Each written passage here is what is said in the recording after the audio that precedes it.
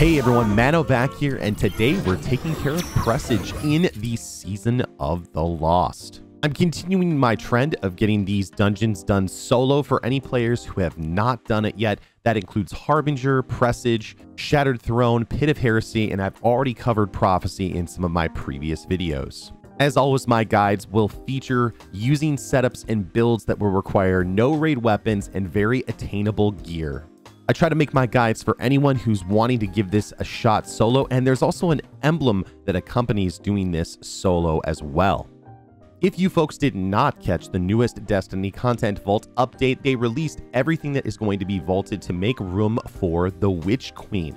And this isn't really a surprise to me, but I know many people are still talking about it on Twitter and things like that. I did know that all of the Year 4 seasonal content was going to go, and I was pretty sure that Presage and Harbinger were going to go as well. So that is the reason why I am making this video. So if you have not soloed the Presage or the Harbinger guide, that guide will be coming out a little bit later, you can do this before the Witch Queen comes out. In addition, the Forsaken campaign and the Tangled Shore destination are going to enter the DCV, but the Dreaming City, the Shattered Throne, and the Last Wish raid are going to continue to be available. Okay, enough prelude stuff. Let's talk about what you need. An SMG in the kinetic slot. The Truth Teller grenade launcher is really nice for this, but you don't need it. Blinding grenades is really solid. It's easily available. You can get it as a world drop, or you can get it from the gunsmith or Zur. The Lament exotic sword is one of the things that you need for this. It's easily gotten if you just go through the Beyond Light campaign. I'm using the Mask of the Quiet One, but you could use Dune Marchers, Syntheseps, or anything else like that. There's a reason I'm using the Lament, and that's because Passive Guard exists as well as Sword Scavenger on the Wayfinder's Compass, which will allow you to take less damage when holding a sword, as well as being able to pick up lots of sword ammo. Now, I would recommend that you get Lucent Blade, which will allow you to increase the damage you do with the sword, especially when you're charged with light. So put an arc mod on whatever piece has Lucent Blade. If you don't have this mod, go to the gunsmith and check it out, or 801. In addition, I'm going to be using Solar Resistance, which is going to be really nice, especially for the final boss room. Sword Reserves, of course, and then Shield Break Charge is going to be nice, as well as that will make me charged with light. In addition, over on the leg armor, if you want to talk about the specific mods, you want to get Enhanced Sword Scavenger is great because you can, again, get more ammo. Charged Up will allow you to stack the charges of light, and Recuperation is great because it replenishes health each time you pick up an orb of power. That's going to work really, really solidly because it will give you multiple charges of light. We'll make sure you don't lose it. And of course, there's that Passive Guard mod I was talking about. If you want to, you can also put on High Energy Fire in place of Lucent Blade, but Lucent Blade works just a little bit better with this build if you've got that. In addition, I also run stacks on my leg armor. It allows you to gain an extra stack of Charge with Light for every stack that you gain, which is really nice because you're going to pick up lots of orbs, you're going to break lots of shields, lots of easy ways to get Charged with Light in this. Now, like I said, there's lots of exotics you can use. You can use One-Eyed Mask, which will give you an overshield if you destroy a target that's highlighted. Mask of the Quiet One, which will give you more ability energy when you're damaged, and when critically wounded, you regain maximum health on kills. You can use Dune Marchers. You can use Syntheseps. I've done this with lots of different builds on my Titan. It's not required to have, and I'd recommend that you experiment with some different builds as well. I am going to be using Bubble Titan, and you'll see why I use that at the very, very end when I'm fighting the boss. Okay, enough talk. Let's show you the actual run. So if you haven't run this on the normal mode first, I'd really recommend that you do that with a group if you can, or if you want to come over to twitch.tv/manodestra and run it with me. I do tons of PvE helps from Grandmasters, exotic quests, and other things inside of Destiny 2. Anywho, continue jumping around the ship. There's a small little knob on the left-hand side that you can jump onto and platform, and then you can use that to skip a bunch of platforming, which will save you a ton of time if you're doing this on Master. Also, I'm doing this on Master, just in case if I didn't say that before. Once you make it in, you're good to go, and then you're just going to continue running through the path. You can either use your SMG or you can use your fist to punch through these grates. If you want to see the path, just go ahead and slow this video down, but it does go by pretty quick. It's an easy path to follow, and once you memorize it, you don't really have to think about it too much. The pathing here is pretty easy once you do it a couple of times. Once you go through, there is a door, and if you do have a couple of people that you are running with and you want to help them out and you're good at platforming, you can open the door for them, but since this is solo, I'm going to keep running. Okay, here's the main mechanic. Here is the egregor link plant. You're going to shoot that until you get that egregor link, which will show up on the left-hand side of your screen, and you will be good to go through any of those weird barriers that are prevalent throughout Presage. In any case, jump up here. I am using strafe jump on my Titan. Don't jump like that. Jump up as high as you can. Again, if you're having any issues platforming, pull out your sword and you'll get the third-person perspective, which is going to be very, very helpful. Now, one of the tricks to doing this, if you're doing it on the master level, is knowing what enemies you need to kill and what enemies you don't. A lot of people see those screeb that explode and they're like, I must kill them right away. Truth is, you really don't need to if you can get them all to explode ahead of time, which is what I did. Unfortunately, I had one explode in my face, but it wasn't a big deal because I was high enough light level and also my resilience was at 5 or more. Once you open that switch, it will open the egregor link plant and then you can shoot that and keep moving through that barrier. This area is perfect to show that you don't actually have to kill all the screebs, just jump over them and keep moving forward. Shoot this little fuse here and then jump on through the hole. And then you're going to go up to the switch platform up on the top right-hand side. Now, if you're good enough and you want to take the chance and you want to try and blow up some screeb, you can go a little bit lower with strafe jump. See how 1 or 2 of them exploded behind me? I can do that and kill a couple of them so I don't have to deal with them later. Jump across this platform, there will be a switch you'll need to activate, and that will open up the fuse over on the opposite side. Now, this is going to be a great moment for my blinding grenade launcher to kind of show off. If you see here, as soon as the screeb are blinded, they won't actually be able to see me and chase me and explode.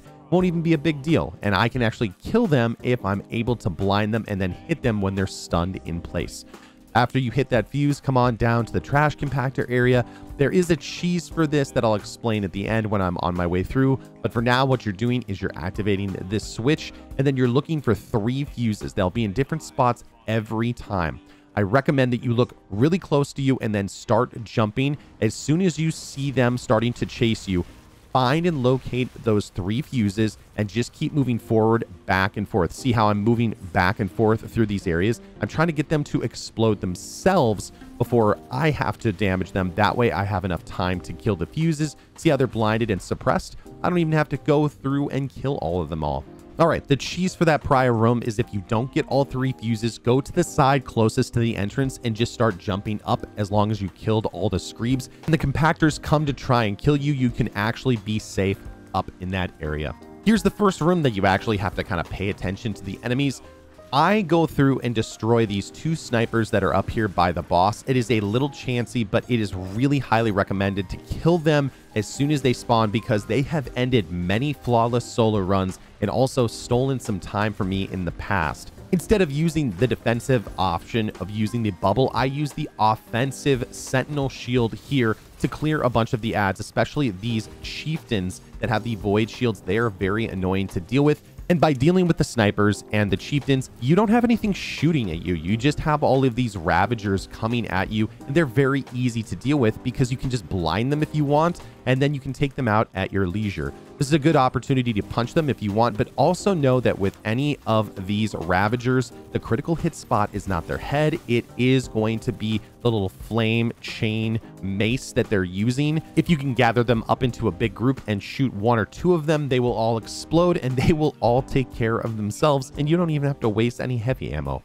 All right, this is the next big room that we're going to go through. Go ahead and follow the path here.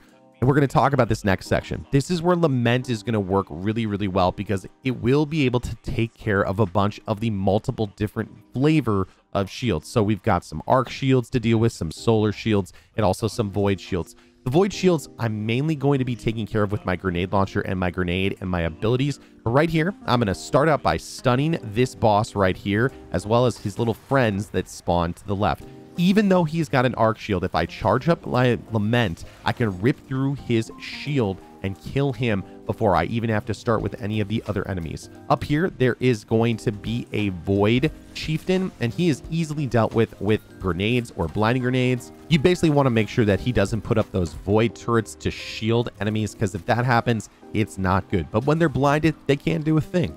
So punching here, also good because it will give you an overshield, which is really nice. And again, using grenade launchers, especially if you're using Truth Teller specifically, is going to be really solid. See how all those guys are stunned down there? That's the little purple effect that's above their head.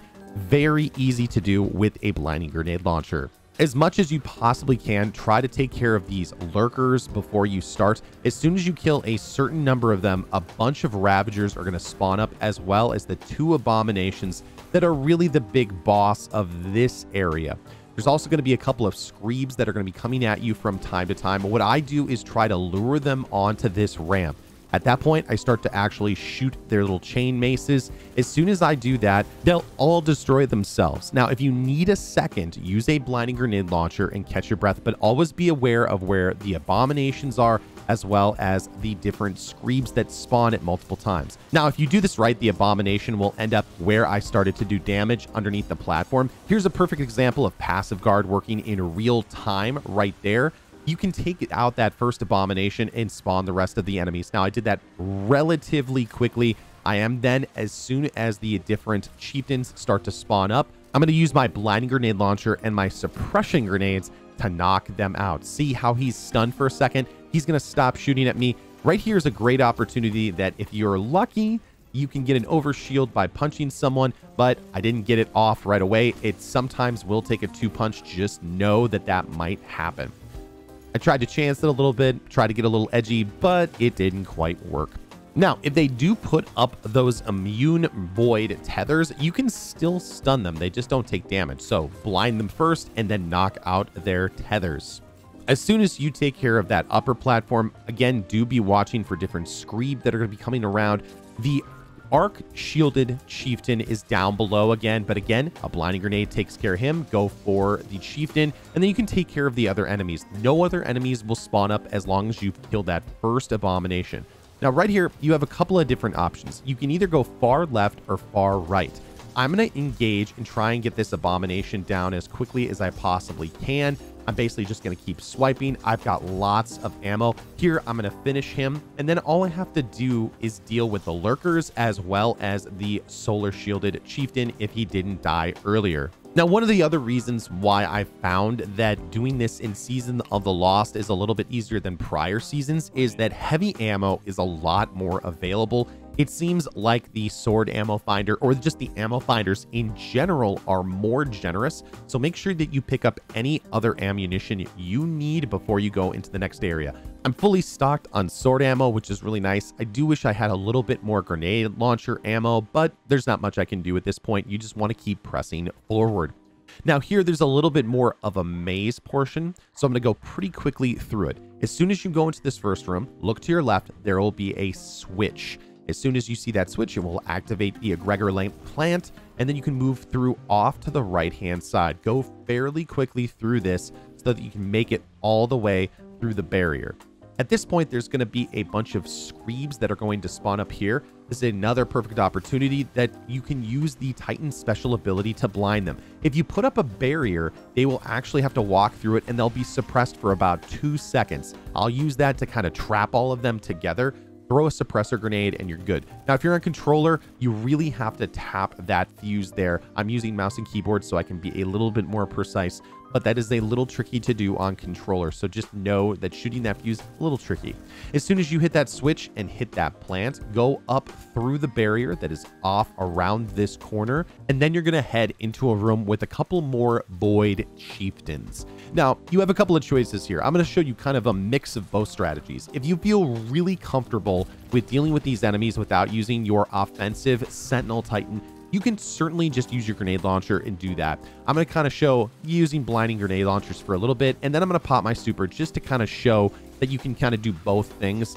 I've cleared it once with my super. I've cleared it once just using grenade launcher. It's your choice. Now, the nice thing about using your super is that you can deal with these chieftains who are up on an upper platform in a higher tactical position a lot faster. And then right here, Just use a grenade or a grenade launcher to knock out those 2 lurkers, and you're going to be good to go. Down here, there is going to be a Scorpius turret. An easy way to deal with it, hit him with a stun grenade. For some reason, it gets suppressed with blinding grenades, even though it's a machine. I don't know why. It's just space magic. I don't get it, but I'm going to move on anyway. Shoot the plant here, and then you're going to head through the barrier down below. Now, this is another example of knowing your path. If you follow the path that you see on screen, you don't have to go fight any extra screeps. As soon as you see the canisters, go to the grate through the right and then hit the egregor plant and then turn back around. Then just take hard lefts around, jump over the screeb and jump through. You'll have plenty of time to get through there so you don't have to reactivate the plant. If you are having issues with the pathing, just rewind the video and slow down the speed and you can see the path that I take. It's very easy. As soon as you go through that egregor link barrier, here's an area where if you still had your super, you could pop it. But what I'm going to do is I'm going to stay on this left-hand side. By doing that, I will make all the enemies kind of come to me. I'll continue to use my blinding grenade launcher to knock out any of the abominations and any of the lurkers. Again, passive guard works really well here. See there, the screeb almost knocked me out. As soon as I killed those 2 abominations, I didn't have any issues. It was a little bit risky. You don't necessarily need to do that, but I would recommend if you're trying to speed run it or go faster through it, that's an easy way to deal with them. As soon as you hit that fuse and that switch respectively, you can go back and hit this egregor link plant right here. As soon as you go through the barrier, you're going to have an area where you can do a little bit of platforming. Now, I'm going to show a slower strat here, but if you're really solid and you want to hit that egregor link plant before and you're really good at getting the fuse really quickly, you can actually skip a little bit of this, but I'm going to go the slower path. I'm going to take care of that corrupted raider here, and as soon as I knock him down, come over here and I'm going to look to my right. There will be a fuse down below. As soon as I do that, I'll jump back and go hit the egregor link again so I can go through the barrier. Another cool little trick is if you need a little extra distance, if you're using lament, you can charge it up for just a second. It will give you just a tiny little bit more distance.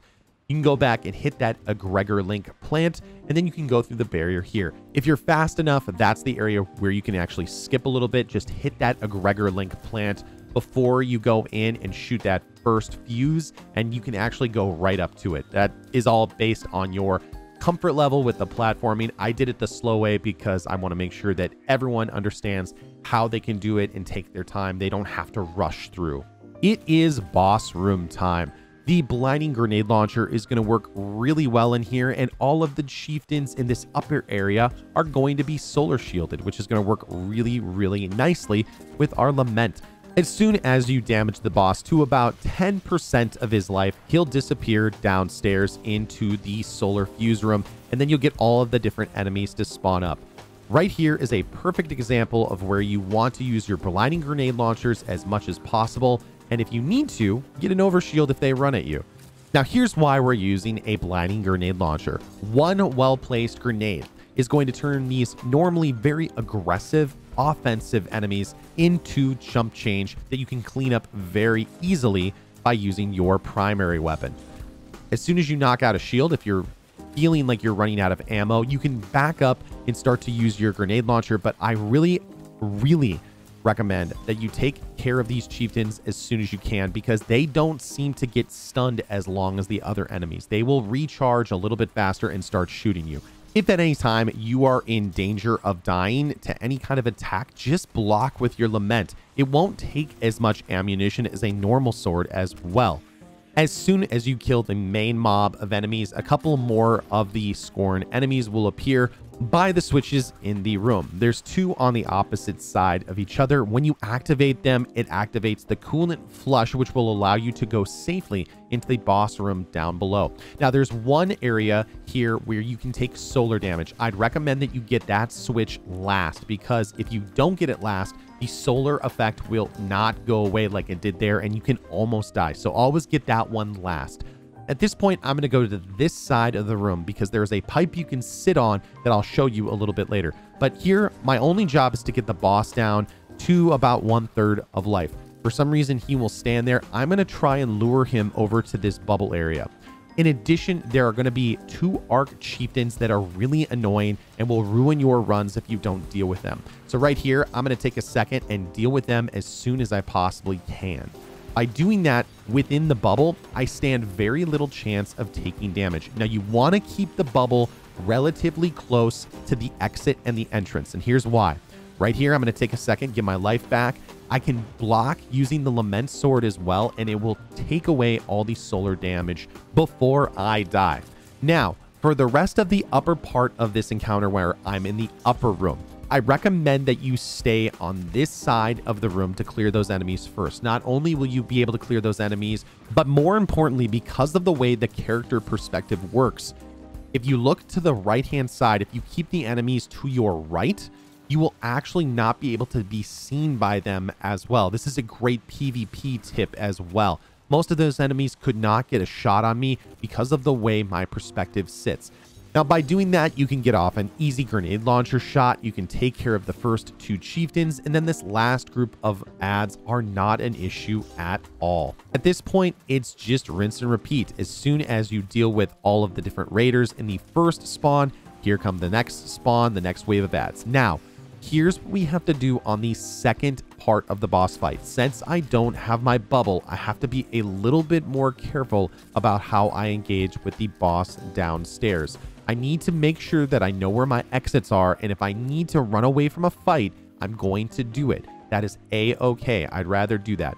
In addition, if there's any other heavy ammo upstairs and you don't need it, don't pick it up, especially if you've got Sword Scavenger. I'm going to wait to pick that one up first. As always, I'm going to get this 3rd coolant flush switch off. And again, I'm going to go back over to this side, specifically because of the pipe that exists right there. I'm going to hop up back and forth, and there's this area right here. You can just take care of all the Ravagers, all of the little knights and stuff like that, all of the Arc Chieftains that I didn't kill before. By blinding them, I can deal with them first, and that is what I'm going to do. The reason I'm going to do that is that those enemies will keep you frozen in place, and it will make it very, very difficult to fight the boss, especially without a bubble. As soon as I do that, I'm going to run over to this side and just reset. Take a moment, and then I'll be able to do lots of damage to the boss. Once he gets to about 50%, more adds will spawn up, but now you don't have those Arc Chieftains to deal with. I'm going to come up here, and dealing with these enemies is going to be your choice. I'm going to take a second because I want to make sure I get an overshield before I go downstairs. I prime them, and now you can see a lot of the enemies have respawned to this side. I'm not going to push in to get those Arc Chieftains, but instead jump up. Here's a perfect example of Lament saving me. I didn't really waste a ton of ammunition. By doing that, I can blind those stalkers with my grenade, and then my blinding grenade launcher, take care of the first chieftains, and then I'm mostly safe for this first part of the encounter. There will be some of the enemies that will chase you at this point, so just be careful. As before, you take care of the chieftains by priming them with a blinding grenade launcher, and that's really all there is to it. A blinding grenade launcher with Lament makes this boss fight a lot easier, and the truth is that blinding grenade launchers aren't that hard to come by. Just farm a couple of truth tellers, or if you need to, farm an ignition code from the Season of the Splicer engrams and focus those on up. Now, do be careful, because at this point, again, like I said, some of the enemies might be more aggressive and they might actually start chasing you. If that happens, just take a second and knock them out with a blinding grenade launcher. At this part of the boss fight, there will be some more Ravagers that will spawn in addition to the main mob, so you just need to take care of them. See how they are chasing me right now? Those aren't usually here with the main mob of enemies. Take them out, and then the stalkers will spawn up here by these switches for the final phase. Now, we want to do as much damage to the boss as possible in the third and final phase. There will be more enemies that will spawn up, as well as Screebs in the third part of the fight, so just be really careful. We're going to try and kill the boss to make sure that he doesn't kill us and that we don't have to deal with the Screebs or any of the other enemies upstairs anymore. Don't go in if the enemy throws a grenade at the ground, because that will make you take more damage, and that could easily wipe out your run. Now, again, I'm going to approach this side. The boss should be to the opposite side at this moment. Yep, he's still over there, and we're going to try and lure him over to this side. Here's a couple of blinding grenade launchers for those chieftains who are very annoying, and when you need to, just hop up here. As soon as they're blinded a couple of times, and I know the boss is relatively close, I'm going to pop my bubble right here, and then the boss is in a perfect spot for me to just bake him. Nothing is really going to kill you here when you're in the bubble. If you need to get another overshield, just back up for a second. Don't push forward, back up, and you can reapply an overshield. If you need to, you can also block in the shield, and that will make it so those enemies don't actually hurt you at all. All right, so that's the run. Be careful on your way up because any enemies that remain will actually kill you and knock you out. So don't waste a flawless run by jumping up and not thinking about those enemies first. So jump through all the different grades, and if you haven't gotten your dead man's tail yet, you'll go ahead and pick it up over here on this spot. If you have not done it flawless, you will get an emblem. You don't necessarily need to do it solo flawless to get that emblem, but I know there's a lot of solo Destiny players out there. If you did like the video and you learned something from it, let me know down in the comments section what you enjoyed and what you liked. Also, if you thought this was a solid guide, make sure that you slap the like button. It helps share this video with other people, as well as subscribe and turn on notifications for lots more Destiny 2 solo content and other things as well. Like I said, I stream on Twitch most days, twitch.tv/manodestra. If you're needing any other help, or if you just want to get a run with me or join our great community in our Discord, the link for that is down in the description box below. Stay tuned to more solo content as well as Grandmaster guides here on the YouTube channel. And if you do want to see another video, it will be waiting for you here at the end. Good hunting, Guardians. I will see you next time in the universe of Destiny.